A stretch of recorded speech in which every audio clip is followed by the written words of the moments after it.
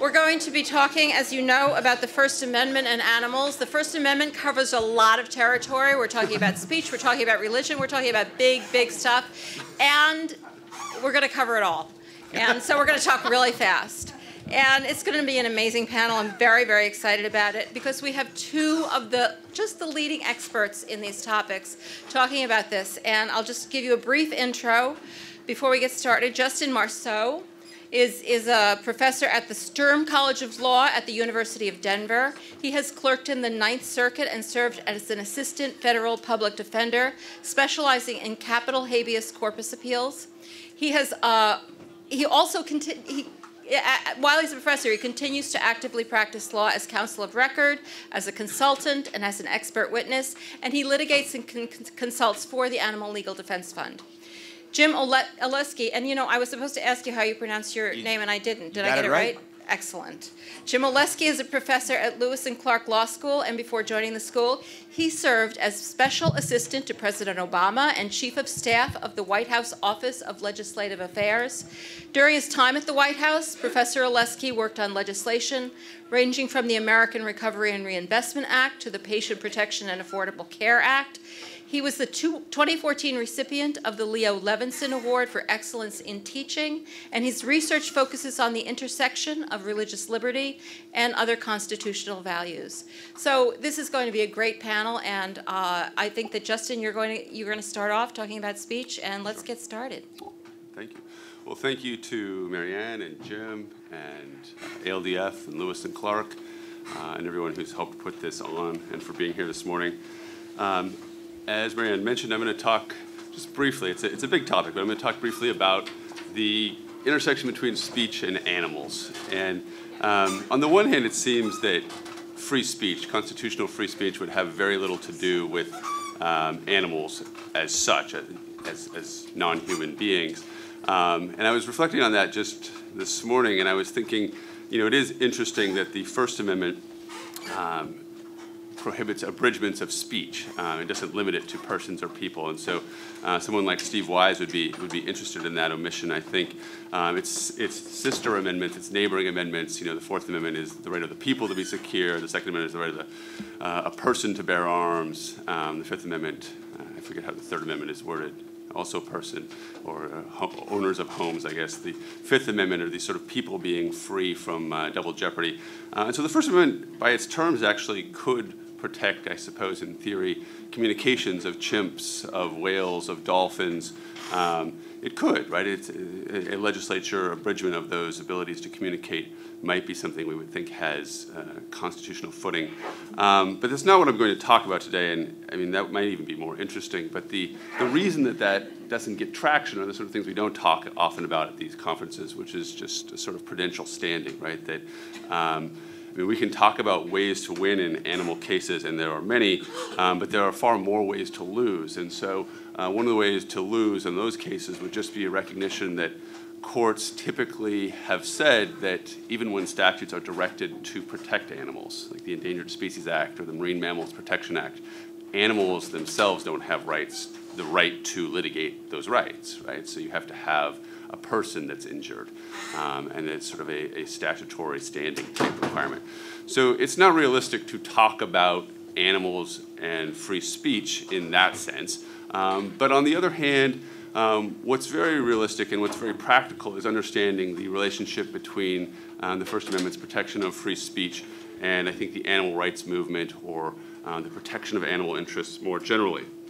So what I want to do is just touch on a couple of areas of animal speech and hopefully put it together into a narrative that shows how the First Amendment is sufficiently complicated and overlapping that our intuition is sometimes wrong about what should happen, or at least if we want one thing to happen, how that might impact another area. And so I'm going to look at animals in art briefly, and ag laws very briefly, and maybe hunter harassment statutes. So I'll try to draw some connections between those three.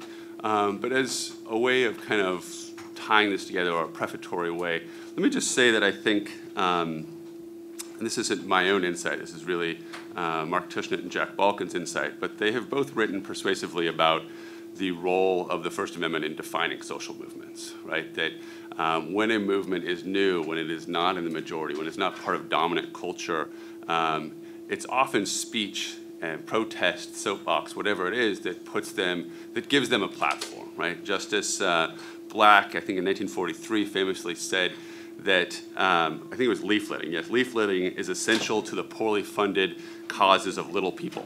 And that sounds, I think, overly patronizing and horrible, but what he meant is, speech is really how you get your message out, and maybe that's changed a little bit with the internet, but it's this sort of ability to communicate with others when you are outside of the dominant culture that's sort of where the power of the First Amendment is.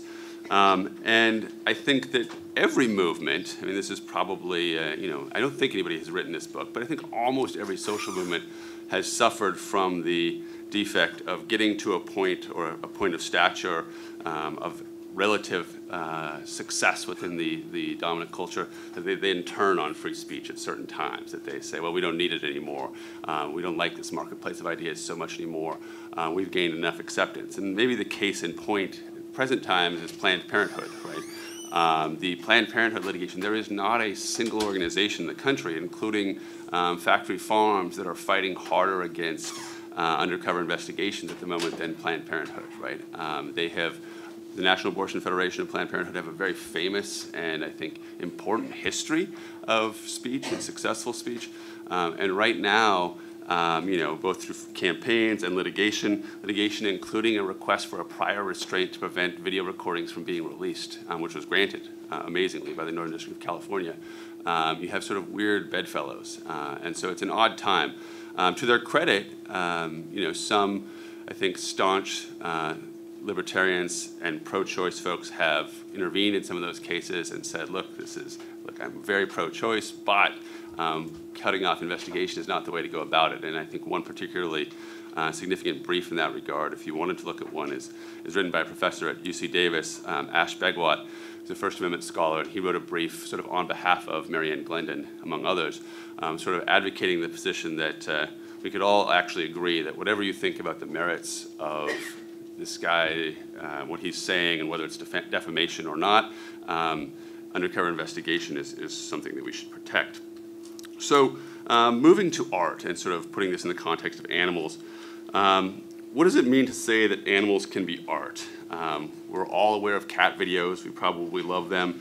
But beyond cat videos, I think it's obvious and even intuitive for people that art plays an important role in our culture and that art is protected by the First Amendment. And even more importantly, that art serves a role as challenging dominant culture, that art is okay, that it's protected, even if it does things that offend, right? So flag desecration, I think it's probably, I haven't seen polls on this, but I imagine that most Americans still really don't like to see the flag being burned, but very few at this point question that it's a speech right?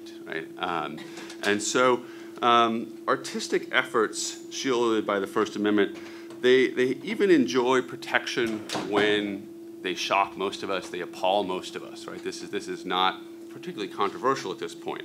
The KKK parade, the film depicting physical or sexual violence, I think it probably makes many of us uncomfortable, but that doesn't make it outside the parameters of the First Amendment.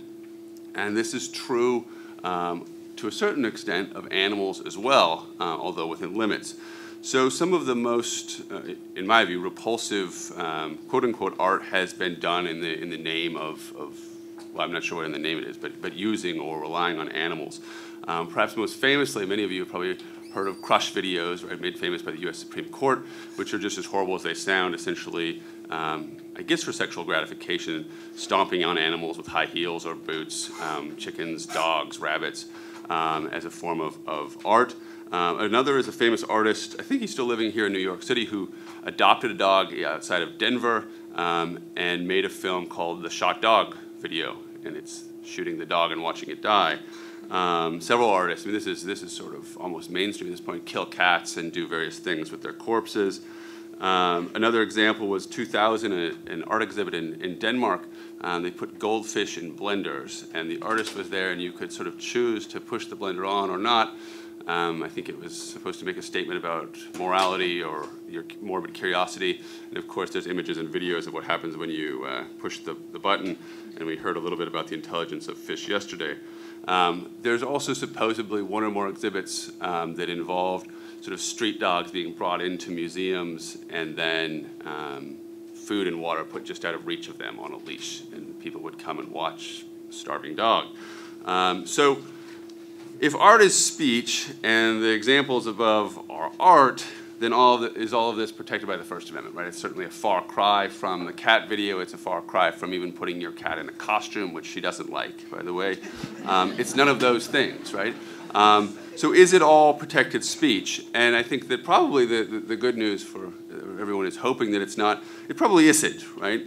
And the reason is that speech protections are not unlimited, of course. And the most important, if not most discussed, limit on speech is actually the side constraint that I think Jim is more of an expert on than me, of general applicability, right? That there are laws of general application that are not designed to limit speech. And those laws are fair checks on otherwise sort of morbid and disgusting behavior. So what is a general law? Well, I think the sort of paradigmatic example might be murder, right? You cannot murder someone on the set or on the theater screen because you're making art, right? We have murder laws because we don't like people killing each other. And so despite the fact that you want to make a statement or engage in speech, this generally applicable law is a forceful and important side constraint on that. Now, the difficulty, and this is, I think, part of where Jim's work picks up, is defining generally applicable versus, not generally applicable is tricky, and that's where I'm going to go. But the general point, I think, is best stated by the court in U.S. O'Brien, and this really responds to those art examples I just gave. The court said, we can't accept a limitless variety of conduct will always be speech when the person involved intends to express an idea. And that, I think, probably resonates with most of you. I hope it does. But as we'll see, that has ramifications for other areas of the law. The other sort of quick comment I want to make about art is initially the Congress criminalized crush videos in a statute that, as many of you know, was held unconstitutional. It was overbroad. We could talk about why later, but the basic thing was that the statute was held unconstitutional because it swept in too much conduct. Maybe it included hunting videos and the like, so the court struck it down. In a sign of sort of congressional consensus on animal cruelty, at least, if nothing else, they amended the statute, and now, I mean, it still has, it doesn't just say crush videos, but it essentially is targeting crush videos, sale, distribution, exchange, and so on. So the Fifth Circuit is the only federal circuit to have taken up an appeal that I'm aware of addressing the constitutionality of that statute, and it upheld it, right? It said that this statute, this ban on crush videos as crush videos was constitutional. It didn't offend the First Amendment. And the reason the court said is sort of twofold. One, they said, well, even if it is content-based, it's really there's good reasons for the statute that don't require strict scrutiny, in that the legislature is trying to prevent animal suffering and pain and torture, and that's a good thing. And so in doing that, we actually look at the secondary effects of this law. We look at sort of secondary effects doctrine, looking at not why, was there a purpose in suppressing speech, but what good things come from this. And that was the dominant rationale for the holding. There was a subsidiary one that takes a little bit more time to unpack. But again, I think that most people would applaud that result, but what I will ask in just a moment is to reflect on what that result has wrought for other litigation. When you accept that sometimes content-based laws won't be subject to strict scrutiny, strange things happen. So, segue to the ag-gag laws. Many of you are probably aware of their basic structure. In a broad brush, oversimplified form, not all statutes have this, and some have part of it, but the defining features are really bans on recording and bans on misrepresentations used to gain access. It's sort of those two forms of conduct or speech, depending on your perspective. Those two things are what are driving ag-gag laws and are the basis of the challenge. Well, what do you suppose the states in defending ag-gag laws would say? they say things that resonate very much with the art debate we were just having. So, for example, a dominant argument by both the state of Utah and the state of Idaho, as well as to a lesser extent the state of Wyoming, has been these are just laws of general application, right? Sounding back to the very principles that protected animals in art. They said this is resonating with a general law of application preventing interference with one's privacy, preventing trespassery type action. This is a law of general application. Trespass, you can't challenge First Amendment purposes. This looks a lot like a new form of trespass.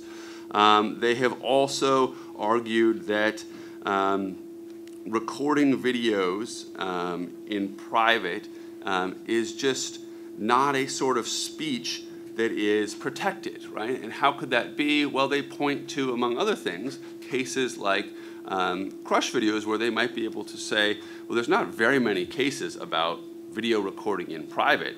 And those cases that have come up have tended to find that it's not protected speech, or at least not wholly protected speech.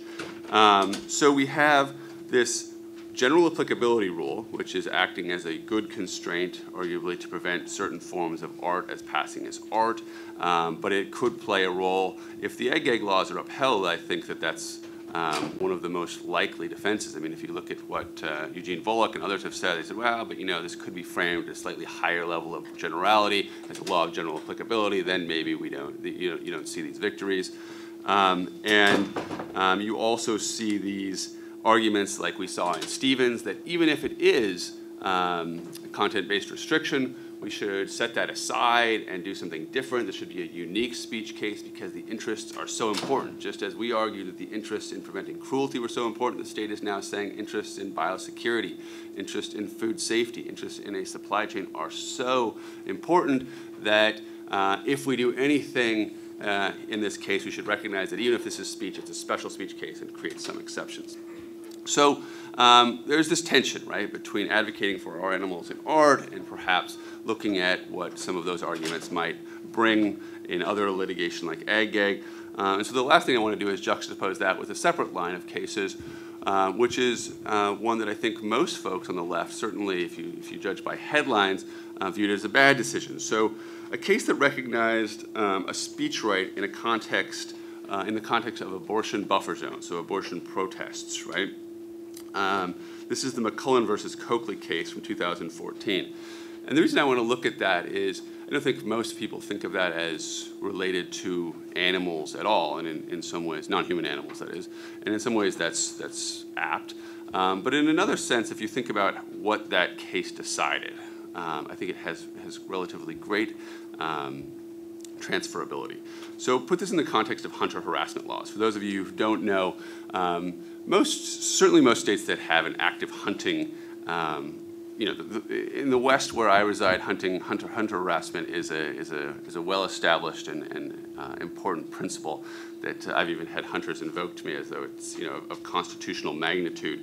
It's this idea that it is a crime to intentionally interfere with what they call the lawful taking, the lawful hunt, right? So if somebody is there to hunt and you're interfering with it, then you would be a criminal. And there's been, of course, these are not new statutes for the most part. There's been dozens of legal challenges, most of them failing, and most of them fail because the courts say that hunter harassment is a law of general applicability. It's just not about speech, it's about this bad thing that we try to prevent, like murder or like rape. It's just, attacking a hunter. And this is the slippery slope with speech, right? And so most of the cases have gone that way. But I think that the game might be changing slightly with a case that made many of us probably uncomfortable, which is McCullen versus Coakley. So what does McCullen hold? Well, McCullen was a challenge to Massachusetts buffer zone around abortion clinics. It, in essence, created a 35-foot safe zone where you could not approach folks who were entering an abortion clinic. Really for any reason, right? It was, in that sense, truly content neutral. You could have been there to tell them, go for it, or please don't do it, God will judge you. It doesn't matter what you were going to say if you were there, and in fact, you didn't have to be intending to speak. Just the fact that you knew you were within 35 feet of an entrance was enough, right? That was enough. And the Supreme Court said, excuse me, this is unconstitutional. The content-based inquiry is a little bit more cumbersome, but at the end of the day, what the Supreme Court said is This buffer zone restriction unconstitutionally impedes the ability to speak on matters of significance. Well, if that's true, if a buffer zone outside of an abortion clinic is unconstitutional, at least one that makes you stay 35 feet away instead of 8 feet away in Colorado, then what does that mean? Well, it might well mean that these hunter harassment statutes that make you stay far further than 35 feet away are constitutionally dubious, right? And think about it this way. Abortion is a constitutionally protected right still today.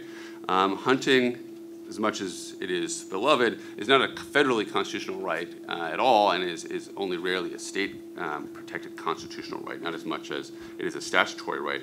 So to the extent that we're protecting otherwise valuable activity, which we need not debate, the prohibition or the unconstitutionality of hunter harassment laws calls into question whether we can also sort of shield hunters from speech that they may not like to hear. Persuasion, leaflets, all of those things, which probably do fall within hunter harassment statutes. So my point to close then is not that all hunter harassment laws are obviously unconstitutional, though I think many may very well be. My point is not to suggest that limits on animal art should be abandoned in order to better serve some other litigation goals. But my point is that the First Amendment has historically been connected to social movement success, and every good totalitarian government knows that the best way to destroy civil society is to pull away free speech. And so when we advocate for limits on speech or expansions of speech in this movement, we don't do so in a vacuum, and I think we should be cognizant of that.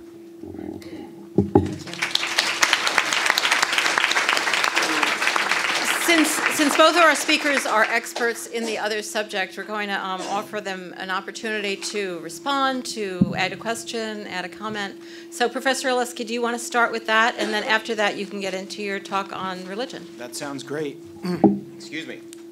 So, first of all, if you haven't had a chance to read the brief that Justin provided to the conference as part of the materials, I highly recommend it.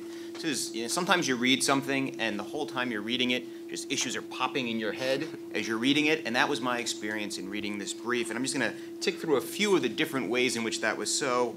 The content-based versus content-neutral issue, the issue of whether something's a regulation of speech or conduct and where the crossover or line between those two things is, how we treat misrepresentations for purposes of free speech law, how we treat misrepresentations for purposes of tort law and trespass, the issue of is the baseline for trespass the common law of trespass, or can legislatures in different states change the baseline, high value lies versus low value lies, a very intriguing idea. So there's just an enormous amount of things to talk about in this litigation that's going on, and this is a brief on the ag-gag laws. So trying to pick just one thing to ask about is tough. I guess the theme of animal law issues, or I should say issues litigated in animal law cases, crossing over with other animal law cases and maybe coming out differently, and the issue of those same issues coming up in completely unrelated contexts, and how to account for that and think about that strategically, I think is really important, and I'll talk about that in my talk. I guess the question I have is the speech conduct issue is one that's also being litigated right now in a lot of these wedding vendor cases some of you may have heard about. These involve wedding vendors who do not want to provide services to same-sex couples. And one of the questions is discrimination on the basis of sexual orientation, is that conduct or is that speech? And is forcing people to provide services they don't want to provide compelled speech? And then there's also often things associated with the refusal of service that may look more like pure speech, like advertising that you don't provide certain services. And I think that's in an area in which the line between speech and conduct will likely be litigated in the coming years. I'm wondering if that is played at all into your thinking, or if you have any thoughts about that particular issue. I realize it's outside the context of animal law. Yeah, no, it's a great question. I mean, I think I haven't thought of it in this frame, although not for any particularly good reason. I would say that I think my general view is evolving towards the idea that sort of more capacious view of what counts as expressive and communicative conduct, that the O'Brien or Spence line of cases strictly dividing conduct and speech is increasingly not what the court is talking about anymore, and I think that's probably correct. So the example that I would use is Holder versus Humanitarian Law Project, and this is a case about material support to terrorism. And so in one sense, this should have been a very easy case for the court, because it's, can you give advice, can you give training or money to a terrorist organization? It wasn't about, can I give a speech as a speech, right, a political speech. And what the Supreme Court didn't do is say, well, this doesn't implicate the First Amendment. Instead, they gave it strict scrutiny, right? And so I didn't talk about Holder, but I actually think the Holder holding has potentially helpful implications for us in the Agate case, to the extent the state wants to characterize this as conduct, and conduct that is not speech, because if Holder gets strict scrutiny, then certainly we must. But then on the other hand, I think that Holder, if read that broadly, has troubling implications for our ability to limit other things that we were talking about, dog torture as art. I mean, it may well satisfy strict scrutiny, but if you have to give it strict scrutiny, I would be scared. As to whether the refusal of a business that's put itself out there to provide services is engaged in speech by refusing service, I mean, that seems farther than I would be willing to go. Not only is it commercial, I think, or at least intertwined with commercial speech, and thus less, I also think that that sort of arrangement, over a commercial transaction or refusal to do business, it just doesn't have the same trappings of speech. You have seen and noted. I mean, we're talking, and it's one of the reasons that in the Agate case we're always looking for limiting principles, right? I mean, this is recording that has. This is not a case about, or these are not cases about, can you record someone in the restroom? Can you record someone in their home?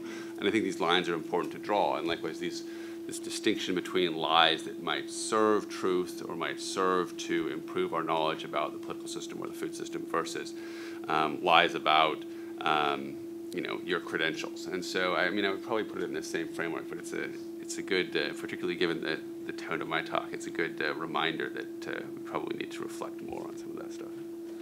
Do you want me to just go ahead and get started? That would be great. Okay.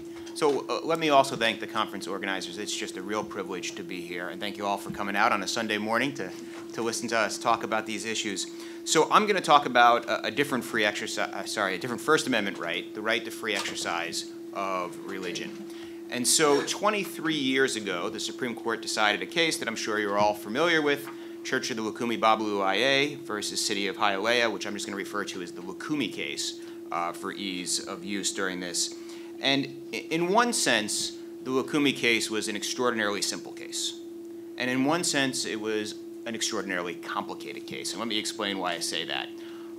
On the simple side, if there's one thing that everybody on the court, and I'd say everybody in the lower courts agrees on with respect to what religious liberty protects in the Constitution, it protects against government targeting us based on our religion. And so to the extent the court unanimously found in Church of the Lukumi Babalu Aye that what was going on was that the city there was targeting members of the Santeria Church, it was an easy case. The reason it's extraordinarily complicated, though, is that the court basically said this is an easy case for us, and we're not going to explain what might happen in the harder case. And so let me explain, and why there may be harder cases is a little convoluted and complicated, and I have to do a little background on the court's free exercise jurisprudence. So in 1990, the Supreme Court, in a case called Employment Division versus Smith out of the state of Oregon, changed its approach to the free exercise clause. And the court over the years has bounced between two interpretations. Everybody agrees, as I mentioned earlier, that the free exercise clause of the First Amendment protects us against government targeting us because of our religion. The controversial question is whether it also grants us a right to religious exemptions or accommodations from laws that aren't necessarily targeting us. And the example I use, and for those students who have heard me use this example before, I apologize. The example I use is, let's say, on the one hand, the state of Oregon passes a law banning Catholics from using sacramental wine. That is a 9-0 violation of the free exercise clause if it went to the Supreme Court. By contrast, imagine the state of Oregon passed a law just banning all use, sale, and distribution of alcohol. Well, that has the effect of prohibiting Catholics from using wine as a sacramental matter. And the question is, well, do they have a right to religious exemption from the law or a religious accommodation? The court for a very long time took the position the answer was no. Then between 1963 and 1989, the court took the position that the answer is yes, unless the government can meet strict scrutiny to deny the exemption. And then in 1990, the Smith case I mentioned, which involved sacramental use of peyote by Native Americans, the court said no, there's no right to religious exemption or religious accommodation. The Free Exercise Clause is about protecting us against government targeting us based on religion. But the court declined to overturn any of its precedents that found a right to accommodation or exemption in the past and attempted to distinguish all those precedents. And that has led to enormous confusion.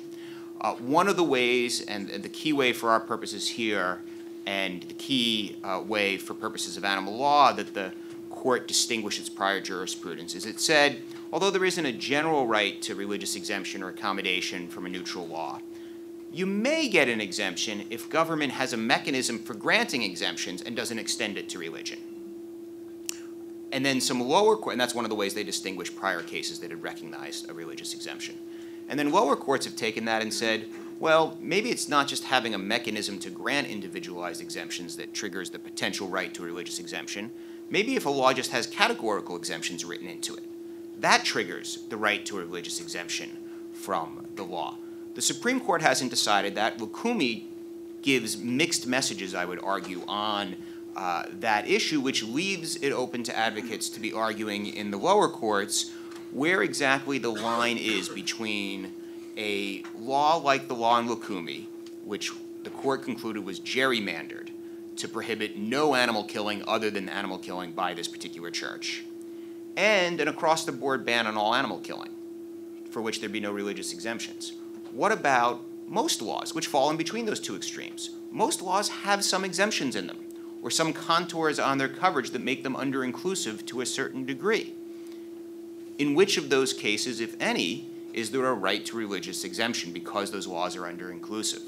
That is the outstanding question, and there have been 3 cases in the federal courts of appeals that have addressed this issue since Lukumi, 2 of which are animal law cases, but one, and this is the one that got the farthest, it was petitioned for cert at the Supreme Court.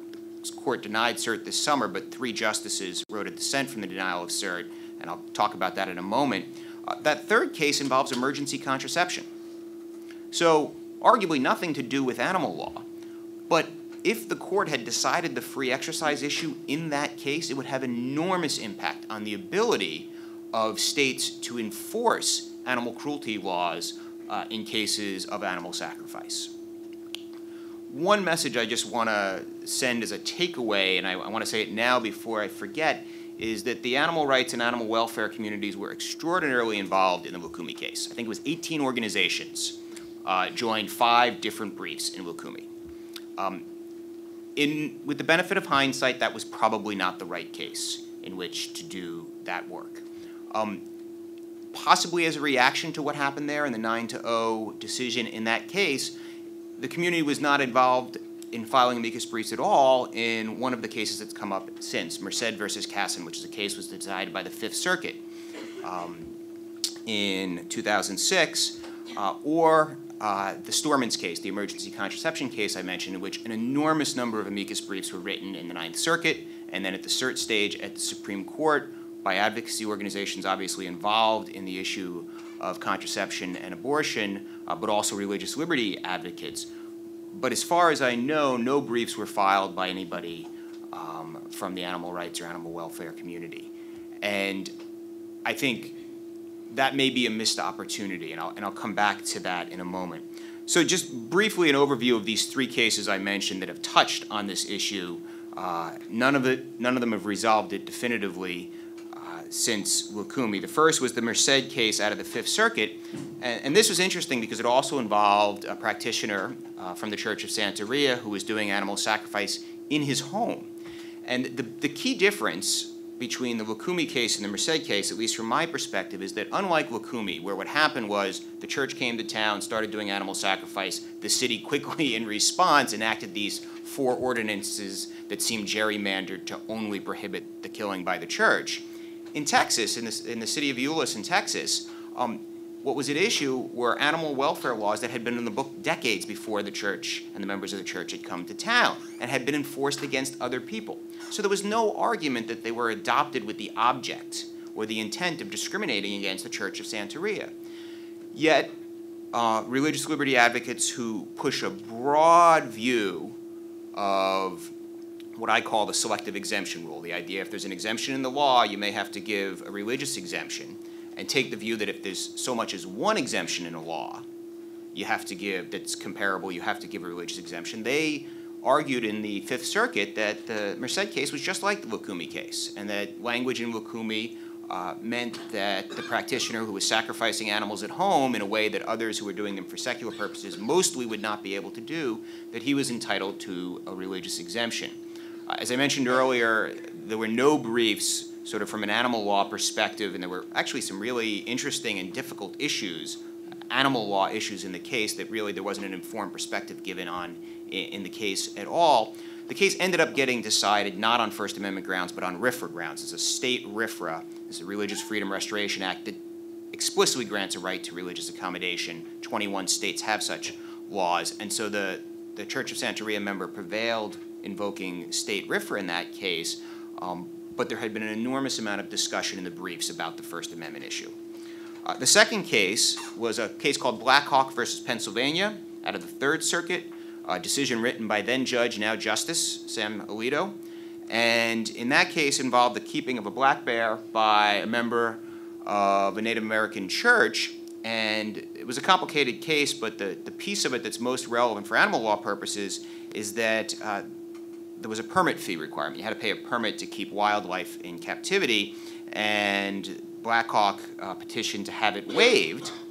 And one of his arguments was there's an exemption in the law for zoos and circuses. If you're not going to require zoos and circuses to pay to keep bears in captivity, you can't require the religious practitioner to keep bears in captivity. Even if you can enforce the permit fee against everybody else other than zoos and circuses, you can't enforce it against me. And he won on that argument in the Third Circuit. So what prevailed in that case is what I would call the broad version of the selective exemption rule. If there's a single categorical exemption in a law that undermines the purpose of the law at least as much as the religious exemption would, you have to give the religious exemption. Even if there's no evidence of discriminatory intent, that when the zoos and circuses exemption was put into the law years earlier, there was no evidence that it was put there in order to discriminate against members of the Native American church who were engaged in religious practices with bears.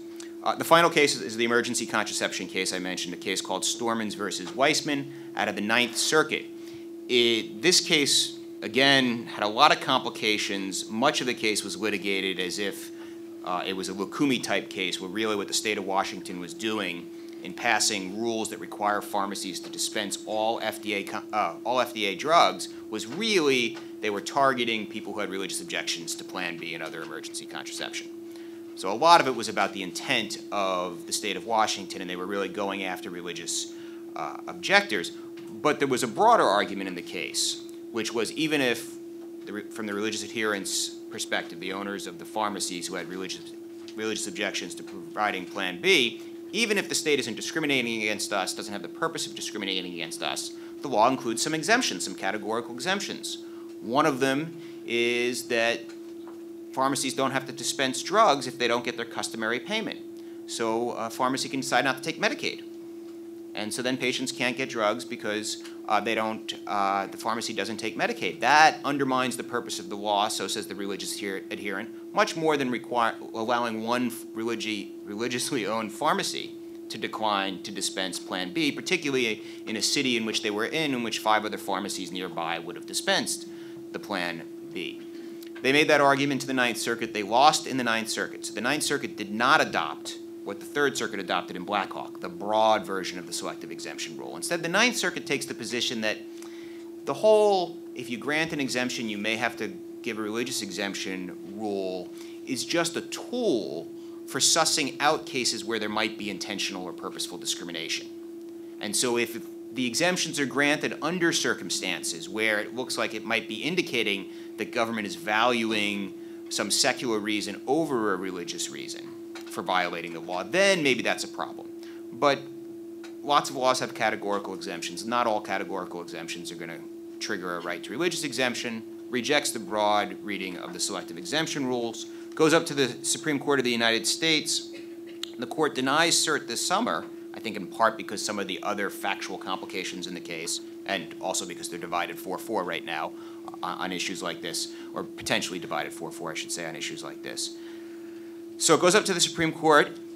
Justice Alito, who again wrote the Blackhawk case, adopting the broad interpretation of the selective exemption rule, dissents from the denial of cert, joined by the Chief Justice, joined by Justice Thomas, arguing that the customary type of payment exemption to the Washington pharmacy rules that would allow a pharmacy to turn away a customer because they don't accept Medicaid triggers an obligation to give an exemption to the religious pharmacist who wants to not dispense Plan B. So at least 3 justices of the Supreme Court have indicated they would take a broad view of the selective exemption rule. If that view became the majority view on the Supreme Court, it would make it extraordinarily difficult to enforce any animal welfare law in the United States against a religious practitioner, because pretty much every animal welfare law in the United States has categorical exemptions that undermine the law, at least to the extent that an exemption for a religious practitioner would. All of which is to say, I think it would be good if in the next case that goes to the United States Supreme Court or the next case that goes to the circuit courts raising this issue, courts may be made aware of the consequences for animal law of a broad versus narrow selective exemption rule. And in fact, I was a little worried my talk might be a little stale because I'm mostly talking about Church of the Lukumi Babalu, which is a pretty old case at this point. But just this past week, a lawsuit was brought in California challenging a practice by some ultra-Orthodox Jewish practitioners of waving a chicken above the head and then slitting the chicken's throat. It's a practice that previously has caused a lot of controversy in Brooklyn. In 2014 and 2015, efforts were made to try to stop the practice. And then this year, a suit was filed just last week in the state of California. And in fact, this is interesting, the complaint explicitly raises Lukumi sort of on a preemptive basis and says, we know the practitioners are going to argue that their conduct is protected by Lukumi, but it's not, is the argument in the complaint. So it's teeing up precisely the case that's been the source of all this confusion over whether or not there are religious exemptions must be granted to animal welfare laws. I will say I haven't had a chance to see how many organizations are involved in this litigation at this point. It doesn't seem like a lot. A cautionary note. Some of the language that was used in the publicity around the lawsuit and in the lawsuit itself is similar to the language that was used by some organizations in Lukumi. So one thing that was said in the complaint itself is that this practice was done in the guise of religion. Some of the publicity around the 2014 and 2015 lawsuits here in New York called it a foolish custom. One of the older complaints from either 2014 or 2015 said, although Judaism is 6,000 years old, this practice has only been around since the 10th century. These arguments, as one of my former bosses say, get an F in federal court. They get 0 votes on the United States Supreme Court. And more importantly, they play into the idea that there might be religious bigotry going on. So one of the things that was said about the Church of the Lukumi Babalu, that they are a bloody cult that has no legitimacy and no place as a religion in the United States. That did not help the cause in the United States Supreme Court because that reinforced the idea that this was a case of religious discrimination. So on the one hand, I think there's some danger signs about some of the language surrounding these cases. On the other hand, this is the first case I've seen that sort of explicitly raised and recognized that Lukumi is at the heart of these questions, and it is going to be an avenue in which to litigate these issues. So the reason it's a live issue in California is that the law there prohibits intentional and malicious killing of animals, and that's the claim that's being brought against the practice of Caparos. I don't know if I'm pronouncing that right. And there are exemptions in the California law for hunting, for food, and for research. Now, those exemptions weren't enacted in response to this practice, and so there's no indication that they were enacted intentionally to discriminate against the Jewish practitioners of this particular practice, like the ordinances in Lukumi seem to be in response to the practices of the Church of the Lukumi Bablu. But they are very broad exemptions and undermine the law arguably much more than allowing this particular religious practice to go forward. So this issue, if this litigation goes forward, this will be one of the cases in which the courts will have an opportunity to develop the contours of the selective exemption rule. Now, it's in the Ninth Circuit, so that is for those who favor a narrower view of the selective exemption rule, and I would submit for animal cruelty, the sake of animal cruelty laws, that's probably the approach that would be most favorable to promoting enforcement of those laws. The Ninth Circuit takes a narrow view of the selective exemption rule. This will go through the Ninth Circuit. But there could be a case in New York and in the Second Circuit. I don't think the Second Circuit has taken a position on the selective exemption rule. So all of which is to say this is going to be a live issue in the years ahead. I think it's flown a little bit under the radar in recent years, and I would urge people to take a look. Thank you.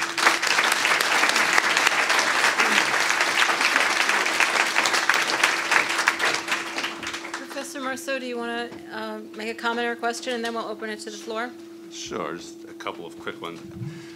I would be interested in, I mean, it's a fascinating topic, and I was thinking, even as you were talking, that if the broad exemption rule took hold through an animal case or through a birth control case, then as a sort of thought experiment, what do you think would happen to cruelty codes? So on the one hand, of course, there are exemptions that Pam and others have documented, and so in that way it seems that there would be, as you said, a religious exemption from cruelty would almost certainly be the law. And I wonder then what would happen, whether that would be an absolute bad or would have some good effects, because legislatures, I mean, cruelty codes are so popular right now, right, that we have felonies in every state. So what would happen if we had a Supreme Court decision that said, well, now effectively every religion can have an exemption from cruelty. They can sacrifice dogs, they can do whatever they need to goats, like any, swing chickens.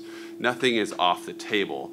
Would legislatures come back and amend their cruelty codes to say, well, it only applies to dogs and cats and there are no exemptions? Would they do something that looks more like what actually happens in practice, that there is no protection for farm animals? Or would we be in this limbo where we say, well, it's really too bad, but religions have an exemption? And I don't know if you have a thought on that, but I just think it's an interesting thought experiment because of the way cruelty codes are enforced. Yeah, I think it's a fascinating question in terms of what legislatures would do. I mean, I think the chances of, let me put out what I guess the possibly ideal result might be, which is, so you have the Supreme Court say that these religious practices can go forward anytime there's any exemption to an animal cruelty law. Well, then one reaction could be, we're going to get rid of all exemptions, and all animal killing is going to be banned. If a legislature, and maybe more likely a local ordinances, because it's complete bans are more likely the smaller your geographic area. So let's say a particular community that felt strongly about this decided we're just going to ban all animal killing.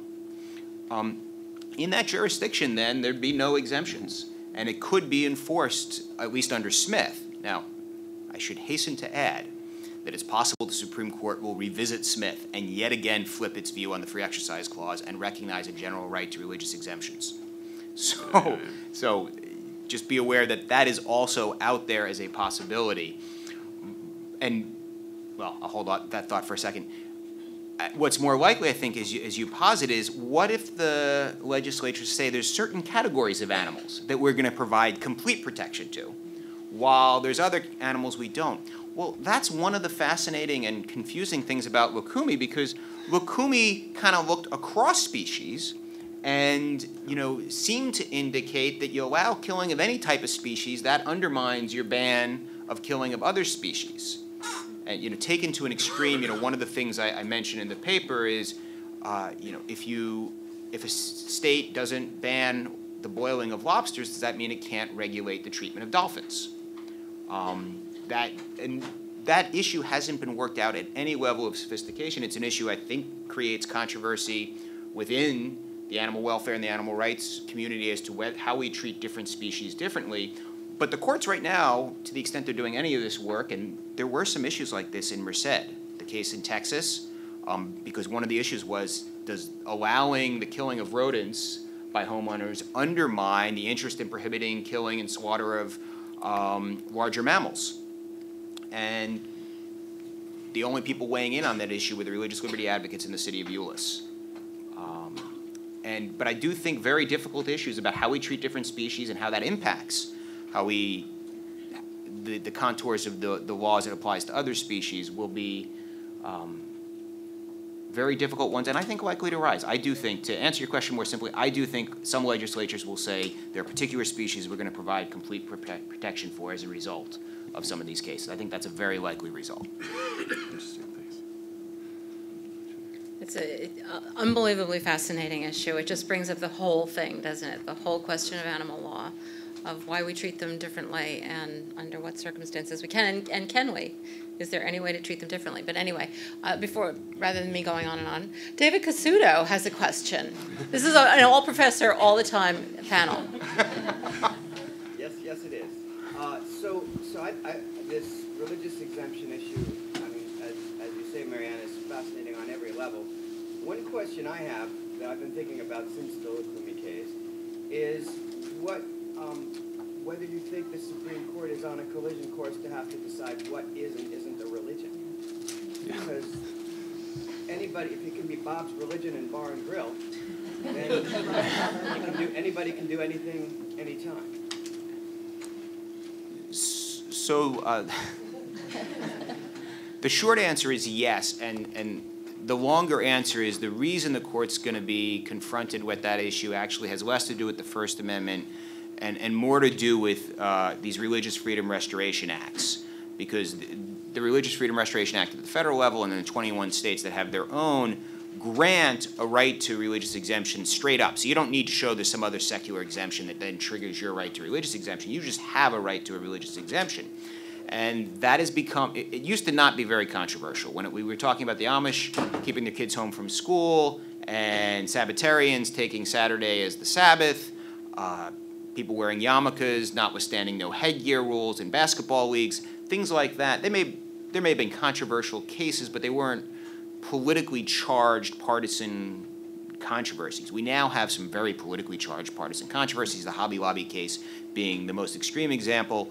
I think as more aggressive and ambitious religious exemption claims are made under RFRA, I think courts are going to feel some pressure to decide, well, what is religion?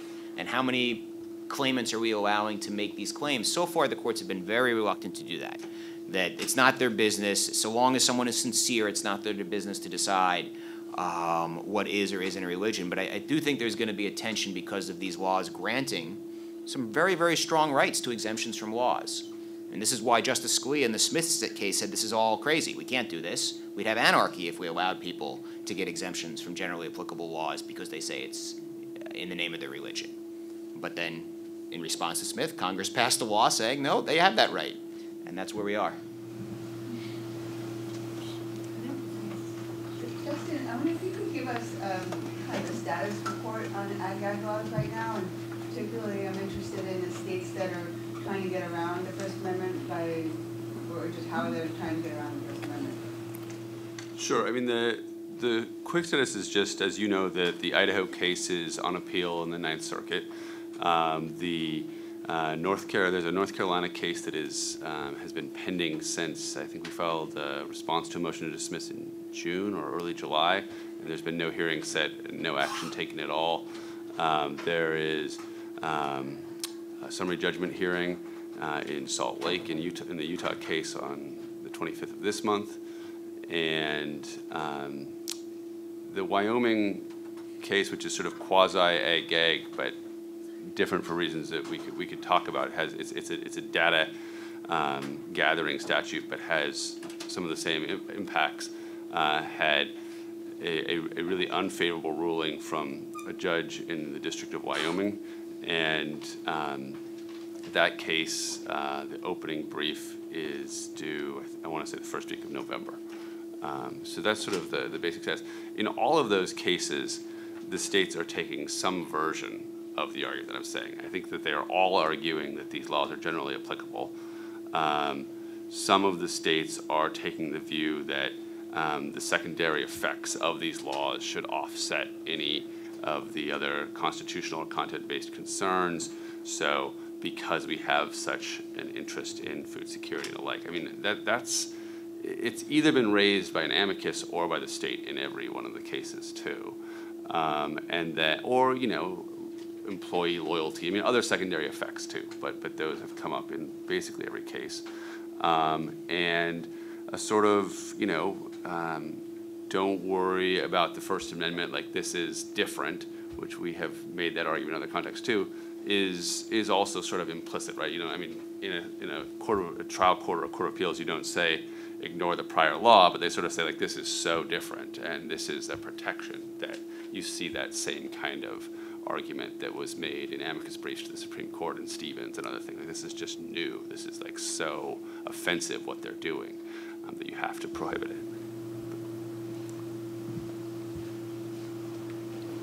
I'll see. If I may, I'd like to ask 2 questions. So they're both for Tim. The first is, you were analogizing the religiously focused statements made in Lukumi and in the Koros case. And in Lukumi, those were statements were made on the legislative record at the time the ordinance was passed, whereas in the Koros case, they're made in the pleading.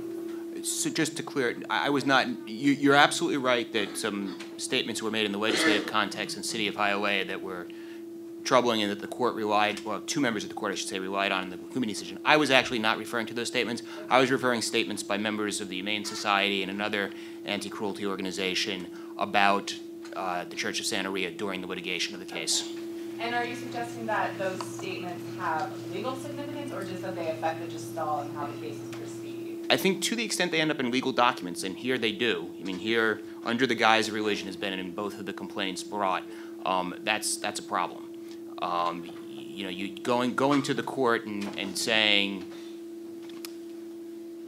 and questioning someone's religion is a really bad strategy right now. Even if it's under a statute that is unquestionably was not passed with religious bias.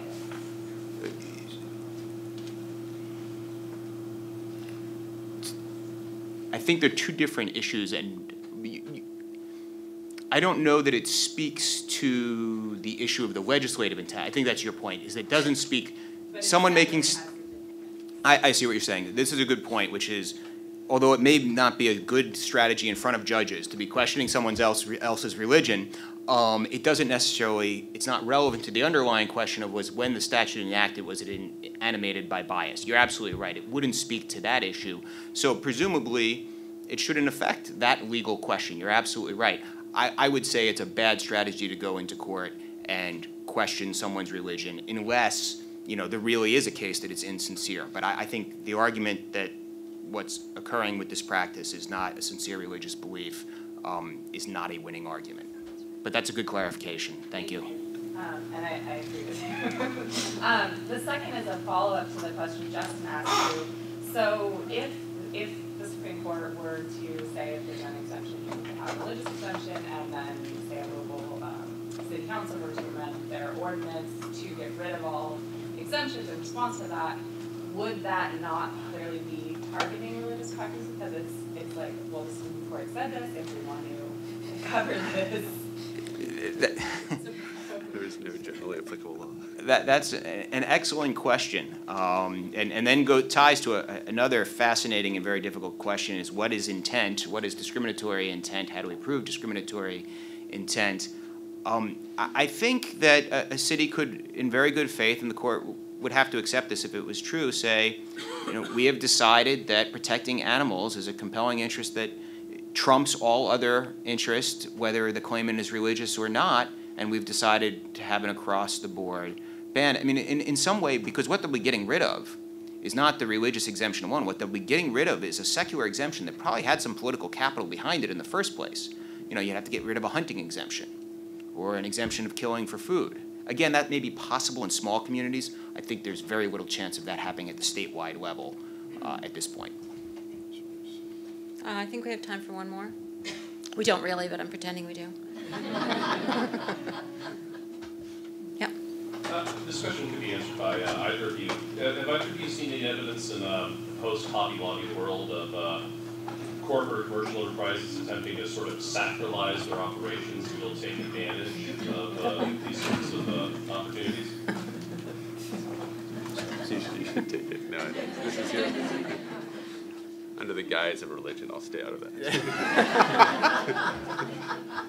I have not, although there was one litigant, there were many cases. Hobby Lobby was the lead case, but there were a number of for-profit corporations involved, and there was one company, I can't remember the name of the particular company, in which the head of the company made it pretty clear in an interview that this wasn't about religion, it was about not letting Obama tell him what to do, and more of a libertarian argument against it, and yet it was a RFRA claim that was brought. And so the spirit of that particular case and that particular owner, I wonder, if we might see something similar in the future, to the extent, RFRA gives a right that would be very valuable to libertarians if it extended beyond religion. So there's sort of a natural tendency to want to seize upon the RFRA right, I think. And potentially vegans too, right? Yeah. Absolutely. This is the strongest foothold for veganism as religion, if the RFRA is. Yep. Strange bedfellows. We'll end on that note. Thank you so much. We did manage to cram an enormous amount of information into an hour.